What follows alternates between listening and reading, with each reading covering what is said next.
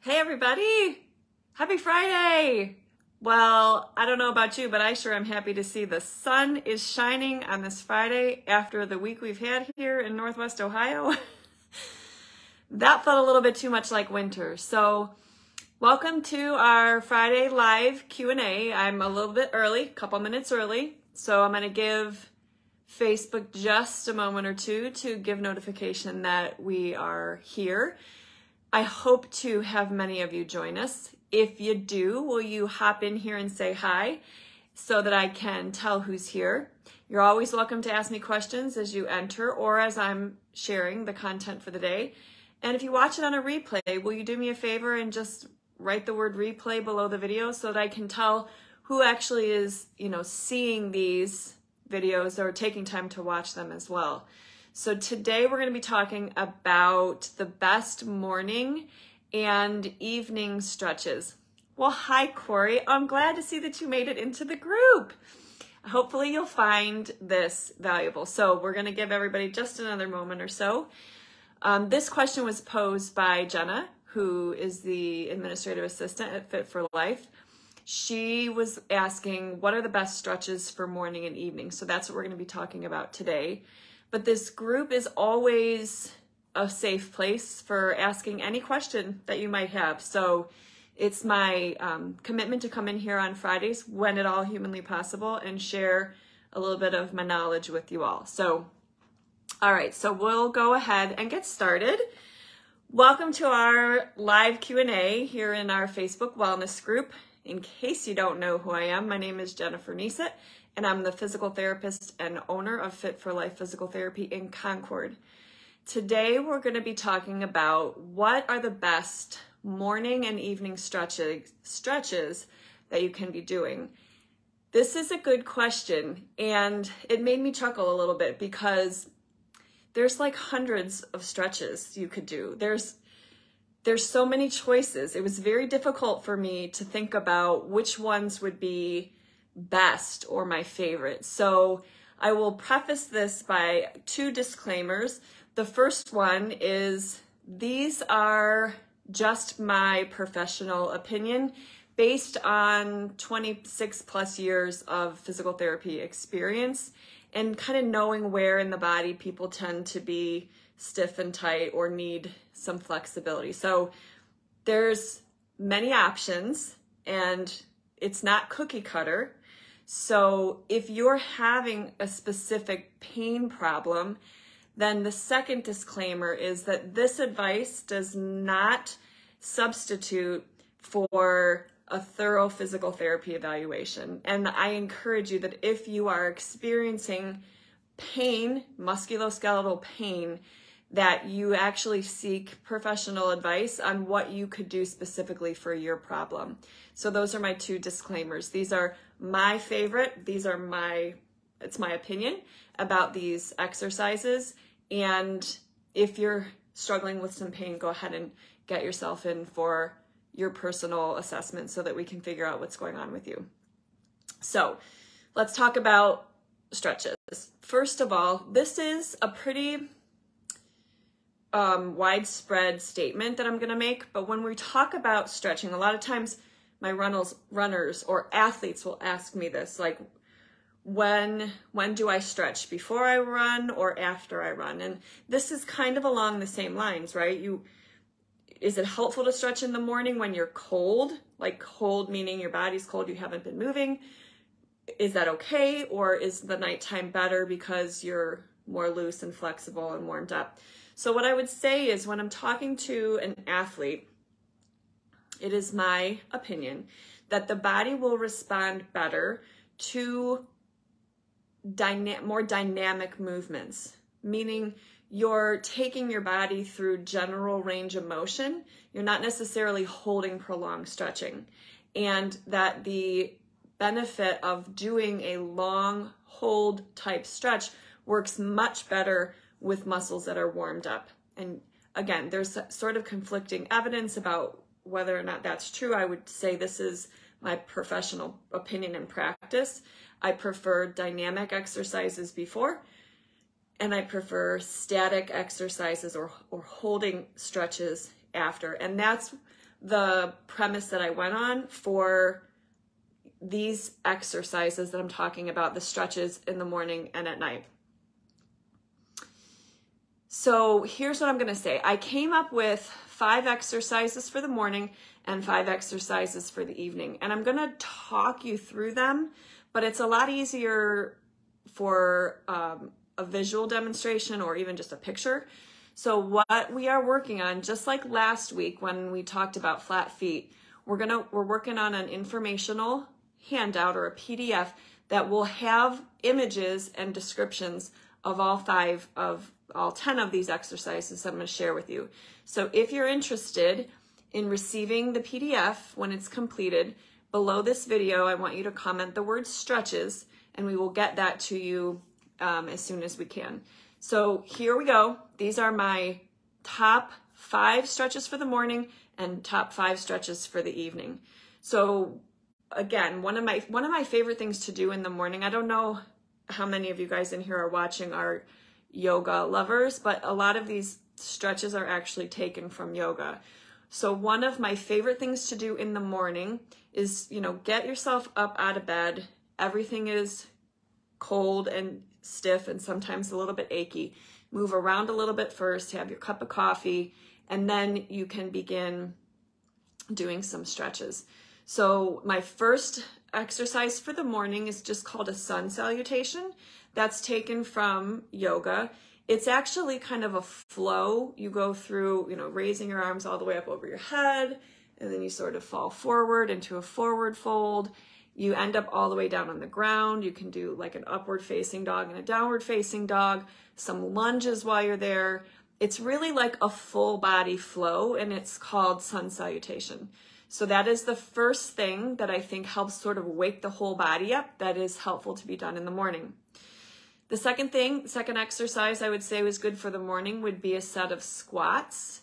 And if your knees bother you, you can do bridges instead. Bridges are also known as the,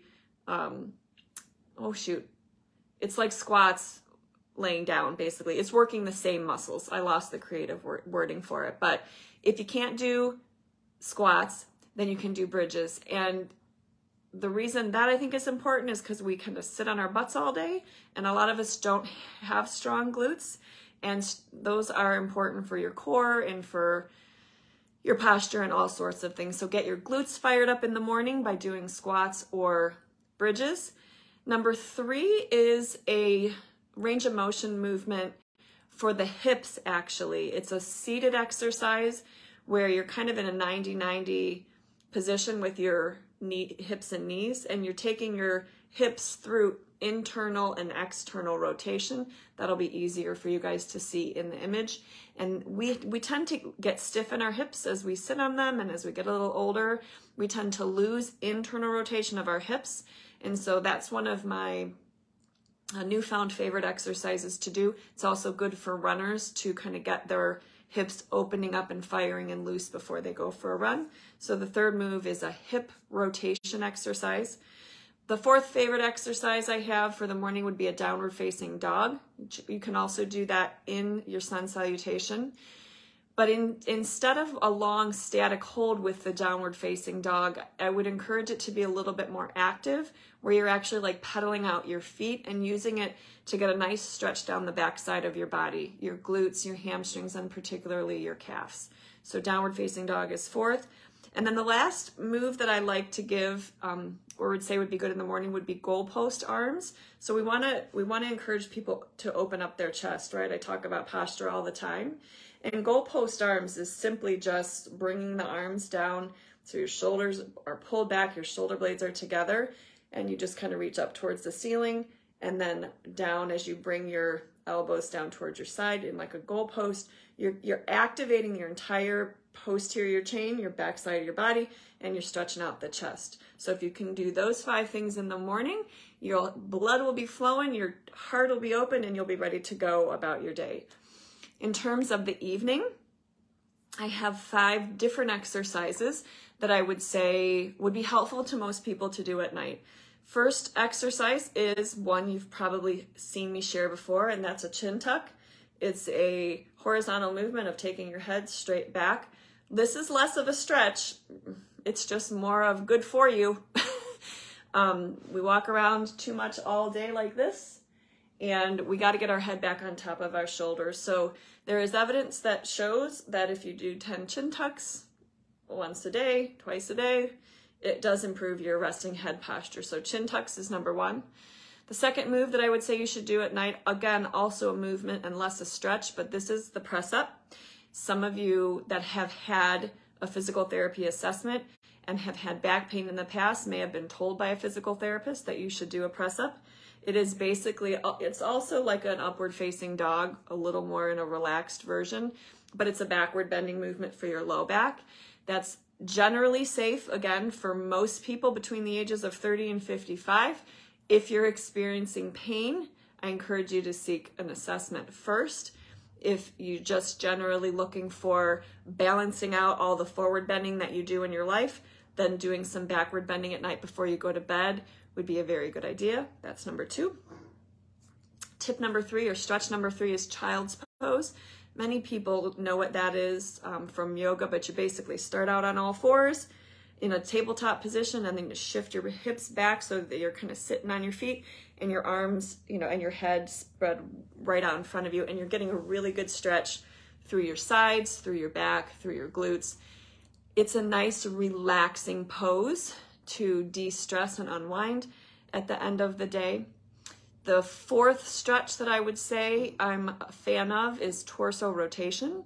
So what you're gonna do there is you're gonna be laying down on your back with your arms straight out at your side and your knees are bent to 90 degrees.